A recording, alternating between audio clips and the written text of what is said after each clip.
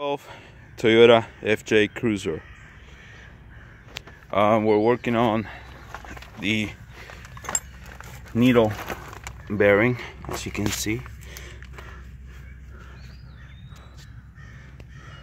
See if I can get a better angle as to what's going on. Needle bearing used to be there. I just pulled it out using a tool made by East Coast Gear Supply. That's the tool right there. There's the axle, the CV axle, and there's the bearings. So this is the original Toyota. You can see the needles right there.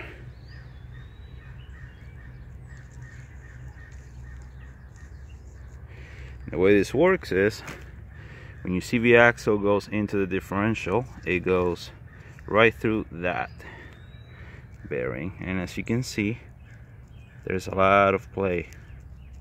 Doesn't look like much right now, but when you're wiggling the CV axle up and down, you can see a lot of movement.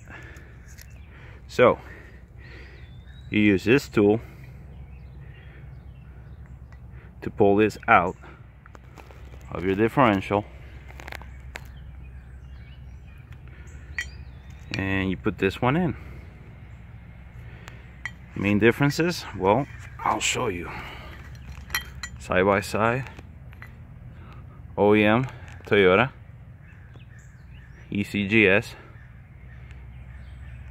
You can see it's a little wider, and you probably have a little more surface contact with this one. So if you want to compare them, put the ECGS bushing right in and watch the play. It's almost none.